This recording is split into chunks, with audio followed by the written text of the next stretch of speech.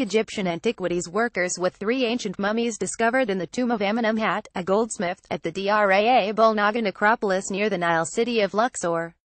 Muhammad Abd el-Ghan Reuters. His name was Amenemhat, and he lived in Egypt about 3,500 years ago, toiling away as a royal goldsmith whose work was dedicated to an ancient Egyptian sun god. A wooden sarcophagus was among the items unearthed. The niche dates to Egypt's 18th dynasty New Kingdom era, about the 15th century BC, the Antiquities Ministry said. Khaled Dasuki Agence France Press, Getty Images. After 5 months of digging under an unforgiving sun, a team of Egyptian archaeologists unearthed the tomb belonging to the goldsmith who had lived in the desert province of Luxor, the authorities said on Saturday. The jeweler, who lived during the 18th dynasty about 1567 BC to 1320 BC, had dedicated his work to Amonr, the most powerful deity at the time. Amenemhat's tomb was found in Draa Bulnaga, a necropolis for noblemen and rulers near the Valley of the Kings, on the left bank of the Nile River. Small funerary statues carved in wood, clay and limestone were recovered at the site. Khaled Dasuki Agence France Press, Getty Images. The discovery was a relatively modest one, but in a country that has been trying to revive its tourism industry, which has been decimated by political strife and terrorist attacks after the 2011 uprising, officials announced the find with fanfare. This find is important for marketing, Egypt's Antiquities Minister, Khaled El-Anani, said at a news conference outside the tomb on Saturday. This is exactly what Egypt needs. A funerary mask and wood parts of coffins were among the items presented at a news conference in Luxor, Egypt, on Saturday. Nariman El-Mofty, Associated Press. The tomb's main chamber had statues of Amenemhat and his wife seated on chairs, according to Mustafa Waziri, the archaeologist who led the dig.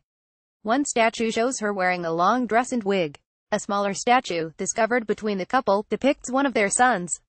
The chamber also contained pottery, wooden funerary masks and ushabti figurines, which are small blue, black or white statues that ancient Egyptians placed in tombs to serve the dead in the afterlife. The discovery was a relatively modest one, but Egyptian officials announced the find with great fanfare in a bid to help revitalize tourism. Khaled Dasuki Agence France Press, Getty Images. It also included a burial shaft that had 3 mummies with skulls were exposed, and sarcophagi. We are not sure if these mummies belong to Amenemhat and his family, Mr. Waziri said in an interview. Others have clearly reused this tomb and poked around in ancient times.